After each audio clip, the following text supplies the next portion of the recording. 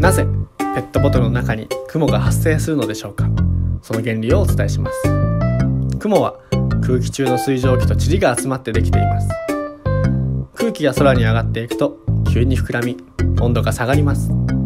すると空気の中に含まれていた水蒸気が冷やされ、塵に集まって水や氷の粒になり、目に見える雲になります。